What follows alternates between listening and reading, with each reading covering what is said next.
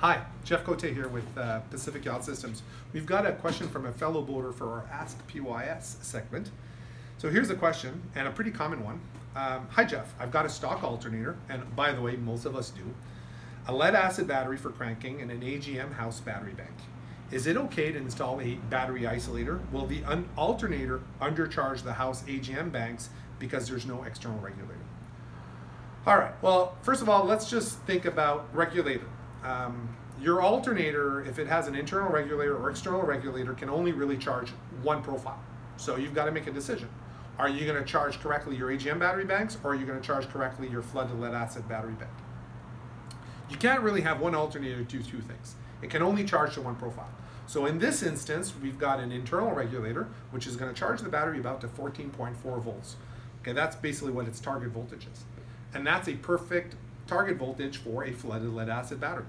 So putting a battery isolator on the output of that alternator is going to mean that the flooded lead acid battery, which is for engine start, is going to be getting the right voltage because the regulator is actually outputting for that battery, and the AGM battery is going to be chronically undercharged because it's not receiving an AGM charge profile.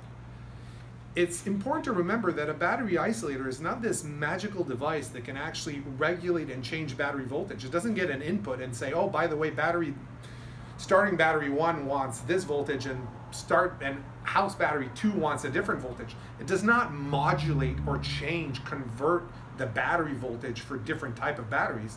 It's simply sharing, right, the different battery banks to be charged from one alternator. So ideally, when we do this sort of systems, I always recommend to boat owners, especially if you're going to have one alternator charging 2 battery banks, the easiest thing is to have all AGM, right? And because you want to have the best sort of charge profile, if you have an AGM battery bank, it's definitely better, depending on the manufacturer, to consider an external regulator so that your battery gets the exact voltage on a 3-phase charging curve so that the battery lasts longer. But you can get away with just having an internal regulator to charge an AGM. It's not great, but it will work. It's just going to chronically undercharge the battery, and that's where a battery charger with a 3-phase charging is perfect. So make sure that if you've got a stock alternator with a stock regulator, that you've got a compatible AGM battery charger to recharge your batteries when you're not running the engine. So that's a really good question. Thanks for watching this video. If you've got further questions that we didn't answer, please ask them below or go on our website and fill out one of the forms and we'll get a chance to do so. Support us to keep this channel ad-free by donating via PayPal or buying one of these lovely hats. The links are below.